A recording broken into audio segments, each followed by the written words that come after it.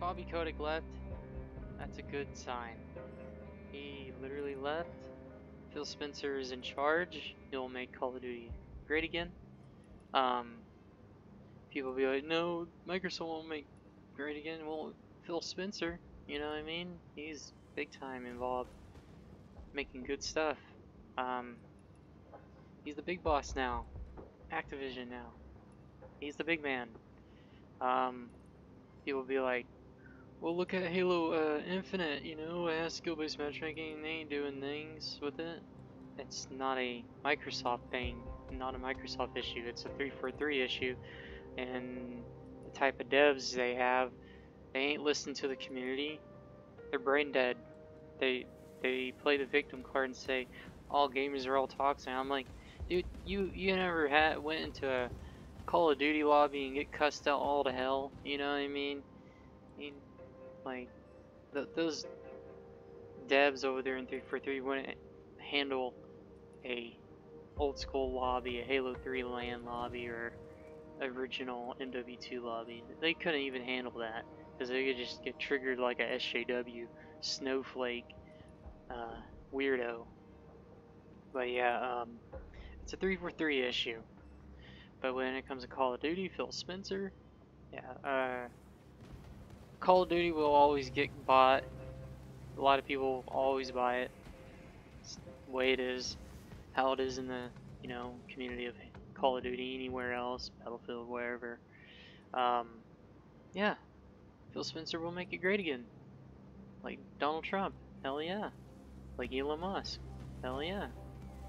Alex Jones is always right, always, hell yeah. I like repeat myself, oh yes.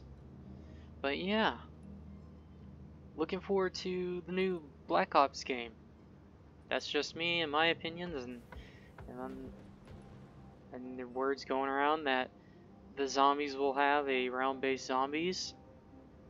That's gonna be awesome from the new Black Ops series. Yeah, and then Microsoft is gonna be involved deeply with Call of Duty. Hopefully, Call of Duty will be just military factions, nothing too weird, furries and anime bullcrap stuff. I want to play the game, be part of a faction, and play as that faction. Hell, if the faction had operators, I don't want the operators to have like weird anime bundle skins. Hopefully Microsoft will, who knows, maybe fix that situation, and no weird weapons that makes you disappear when you get shot. Know those weird funky bundles. Hell, I would buy a real military faction bundle. Look apart from enemy and then the friendlies. Hopefully. So yeah, Phil Spencer. The big man is in charge. He knows what the hell he's doing. So, after New Year's, he might change some things around. He's still involved. He's still the big boss now after Bobby Kotick left.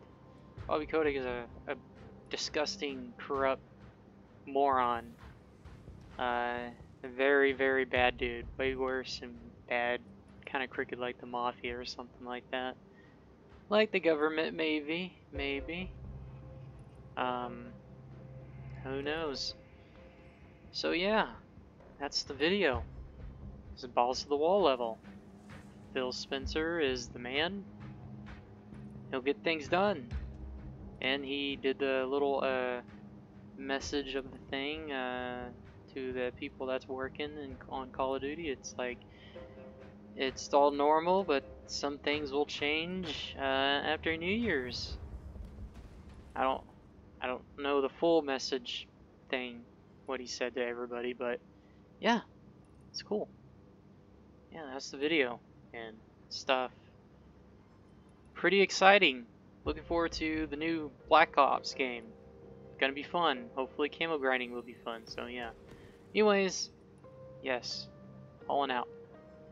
Oh, my beloved daughter, Daya. Hold on a little longer. Your mom will save you no matter what.